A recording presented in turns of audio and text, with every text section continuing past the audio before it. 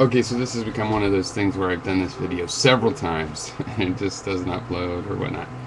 Um, yeah, okay, this is to Qtron Man. Okay, the first thing I want to talk about is just sort of the zeroth point is I want to focus on a couple things. And what I'm focusing on are the parts where, we've both, I'm sure, discussed this kind of thing before, and we know that you fall into certain arguments, certain back and forths, and it can just get in a circle, and you're just going in a circle, and that can be very frustrating. And there's a cynical and a more positive way to view the knowledge that we get of these paths that we retread. Okay, the cynical thing is, oh, it's going to be this way, and you know how it's going to turn out, and you're not going to get anywhere. The positive thing to do, though, is to use that knowledge to break the cycles, all right?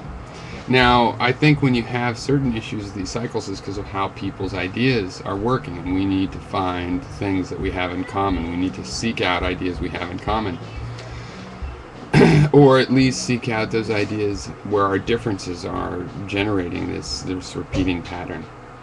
So the first issue I would have is that for objectivists, there is an issue to consider about the fact that you're more or less anti-subjectivity, and you say that things that are subjective aren't true and whatnot.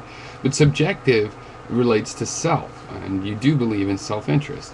But subjective and self, subjective things are those things that relate to the self, that come through the self. So there's a problem there, that you have the self-interested ethics, but you believe things can be objective on the side. Why do you need to go to the self and ask a person what they want if you can objectively figure out everything, including what's in their best interest? The other issue even more important that I want you to consider and to realize that no, you should not, as Mr. Cropper did, try to pigeonhole me or assume you understand my views of self. It comes down to an idea that I've been trying to point out to you about the meaning of the term public versus private. And I think that as objectivists, and including in market anarchists and libertarians, which I know they're different philosophies, but they should all agree on the fact that there isn't anything really public. Just because somebody declares themselves public doesn't mean that they're actually public. They can declare anything, but just because there's some other group that isn't able to assert that and push them out and make the claim to be the government, it doesn't matter. They still don't successfully make that claim, right?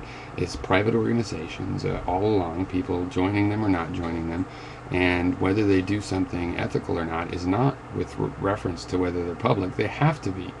Judges any organization as organizations of individuals acting as individuals and then collectively together as a group.